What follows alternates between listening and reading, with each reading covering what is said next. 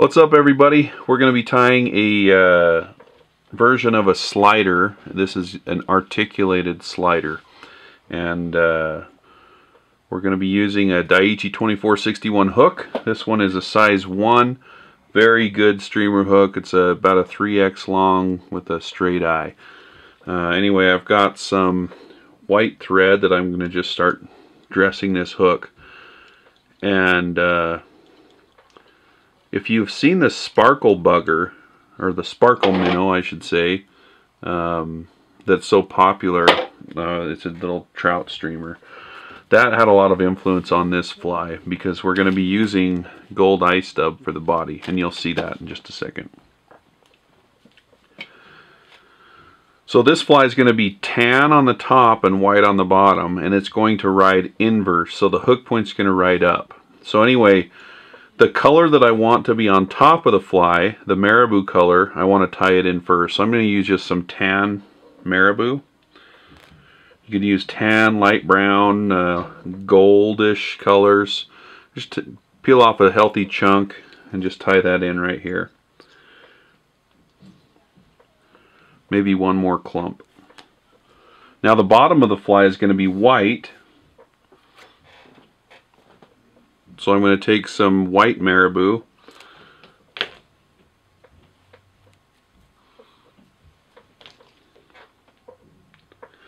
going to take some white marabou and just tie that in on the bottom, which is really the top right now. Confusing until you see us attach this. This is the back half of the hook, but when we attach it to the front, you'll see.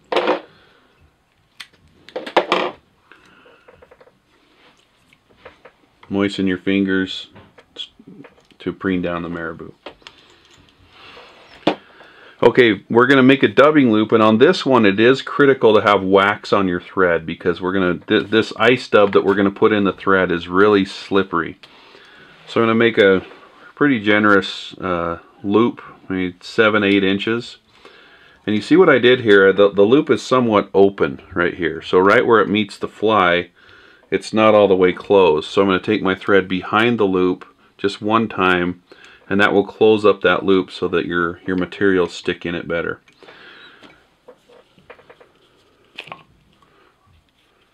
So now I'm just going to take some touch dub wax, or whatever wax you have will work, and you just kind of get the thread nice and waxy.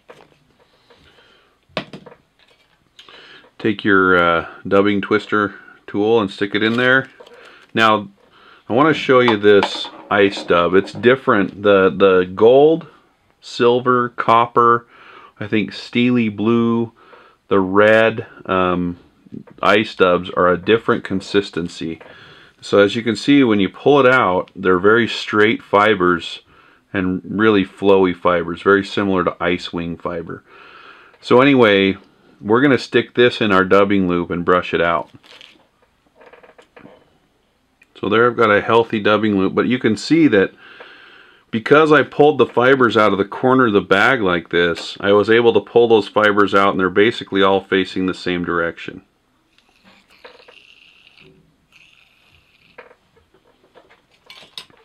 So I've got it all spun up and some of the fibers bound down, but if you just take a dubbing tool, Velcro, whatever, and brush it out, those fibers will come right out of there.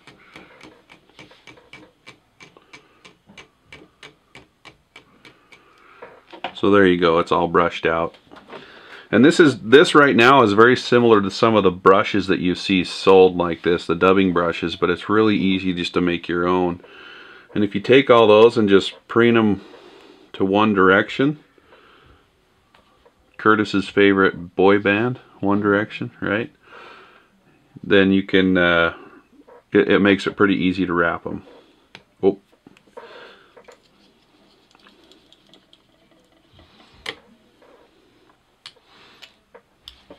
So once you get going, you might trap some of these fibers down. That's completely fine. Not a big deal at all.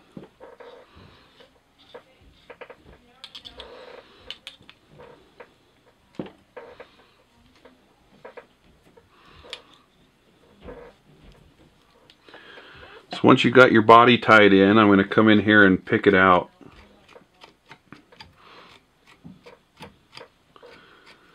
And if you guys know what this does in the water, you're already seeing how much movement this fly is going to have.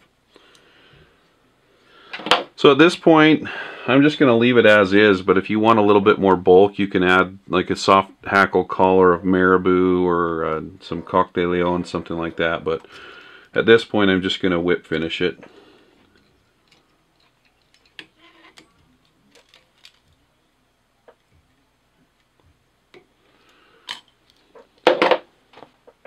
And I'm going to just take a little bit of flow as head cement here. Make your streamers bulletproof. Alright, the back hook on this fly was a size 2 Daiichi 2461, and this one is a size 1/0. And so, and this front hook, you can also make it like an Allen B200 as well, you know, something with a wider gape. The key is you just want the hook point to be far enough away from the head so that it will still hook up. And again, remember, this fly is going to be inverted, so keep that in mind as you do this. First thing we're going to do is tie in some 5.5 millimeter barbell eyes. And unlike some of the other flies that we've tied with barbell eyes, where they're kind of further back, like the Sculpito and the Cheech Leech, this one we're going to tie really close to the eye. So you can see that's about how far back I am with these. So I'm just going to add some figure-8 wraps. And now I'll just seat it with some super glue. Now I'm going to take some articulation wire and just tie that in right here behind the eye, with some hanging over the eye, so you can double that back and go a little bit down the bend of the hook, and that will help it so that your back half of your fly doesn't hang up on the front half of your fly. For the separating beads, we're going to put 2 of our articulation beads in nuclear corn colored. It's a yellow coloration. And now we're going to put the back half of the fly on. And when you pull that through, you want to make sure that your beads have a little bit of play here. You don't want it too tight, or else your back half won't move as much. So you really want to reinforce this back part right where you tie your wire in. And then you can just go up to the eye. Once you have that tied in, just bend those wires back. You can see on the mongoose with this material clip, I just stick the fly in the springs kind of at an angle, and it will hold it right out of the way for me. Now, for this portion, I'm going to add another chunk of marabou, but I'm only going to use the color that I used on the bottom. So I'm just going to add some more white marabou here. Now I'm going to form the body of the front half of the fly the same way I did the back half.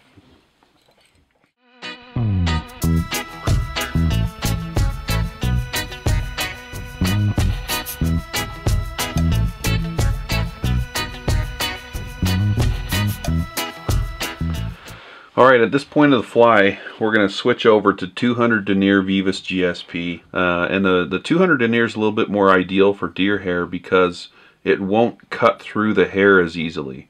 So we really dig it.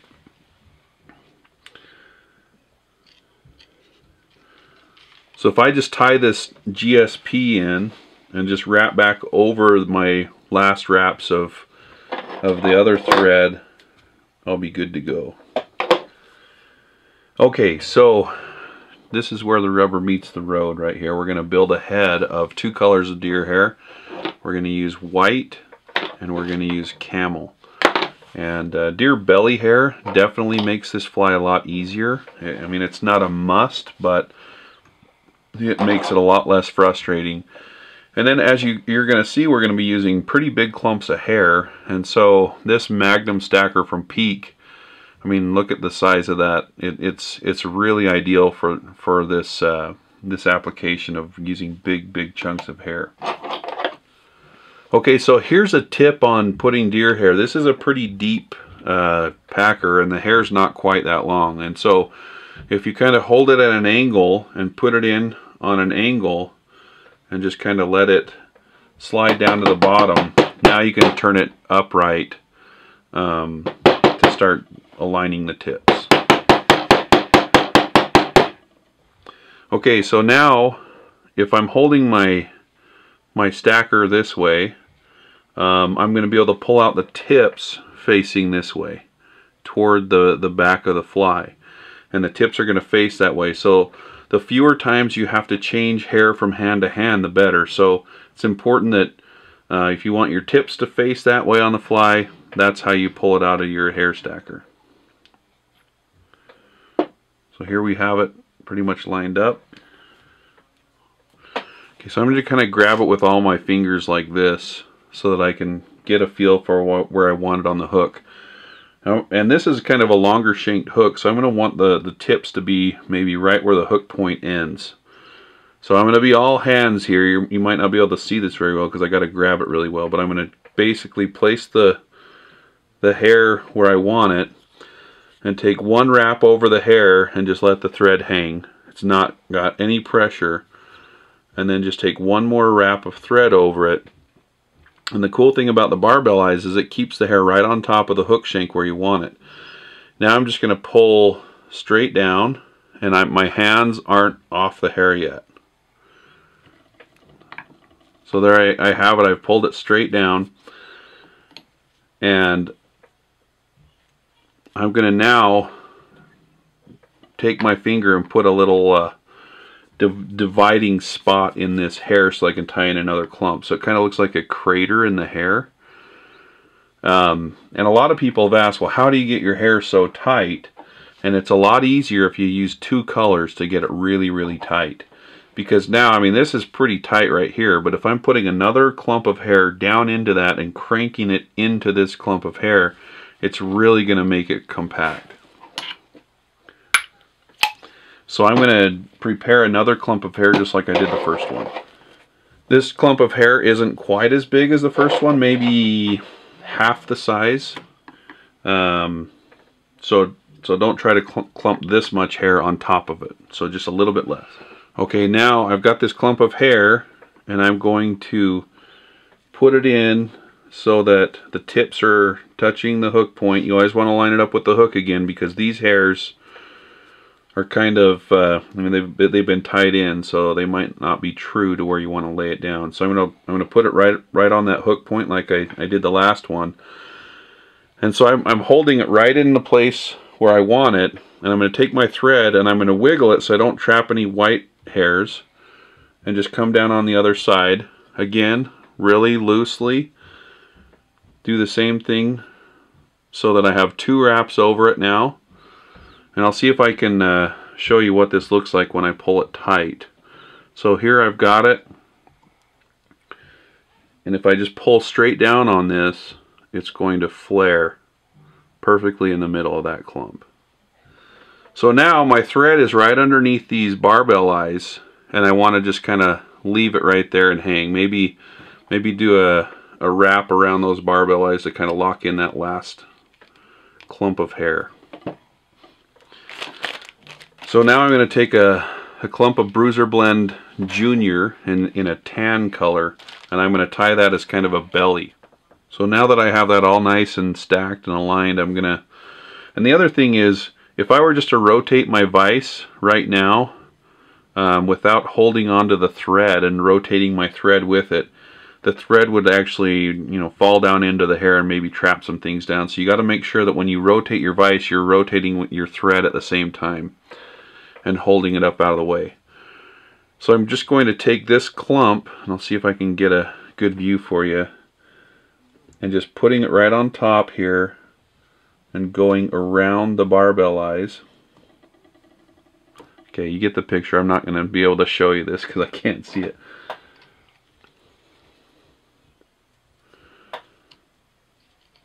But instead of wrapping it around the hook shank, I'm just wrapping it around these barbell eyes.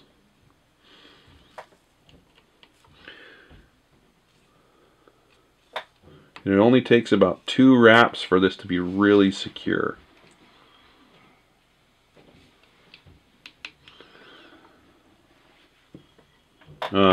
The other thing to remember here is because this is GSP thread, this bruiser blend might slip out after you've been fishing it for quite a while. So what I'm going to do is just take a tiny bit of super glue and super glue that tie-in spot.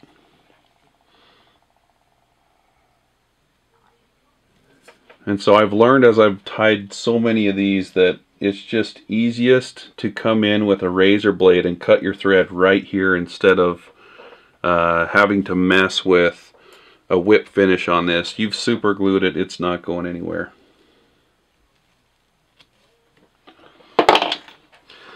Alright, so there it is. The slider. No. So at this point, you're going to want to make sure that all your hair is kind of picked out, it's not laying down. So one of these little combs, if you've done it right, you should barely be able to stick it in there. It should be really super tight. But I just like to give it a quick comb before I cut.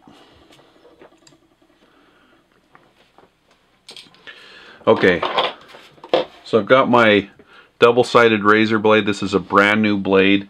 I can usually get about 3 flies per blade. And the idea, the way that you can test it is if you come in here and try to cut your deer hair with your blade and it's not immediately going through the hair, your blade's too dull. Okay, so I'm going to take the blade, and you can flex these blades quite a bit. And so I'm going to flex the blade and basically come up over the fly here.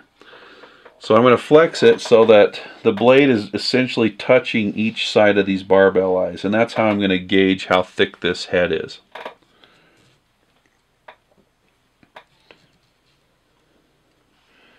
Then you just come up through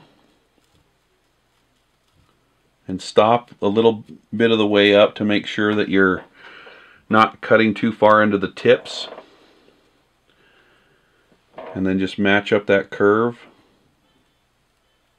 and go a little bit further.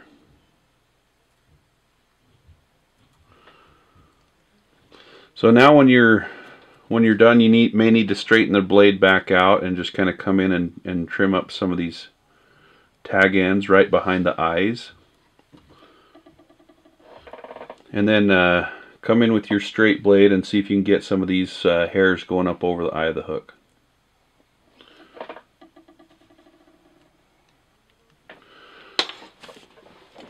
And then to finish it off, you just come in and trim out any of the fibers that you need to with your really fine point scissors. Alright, there you have it, the articulated version of our slider.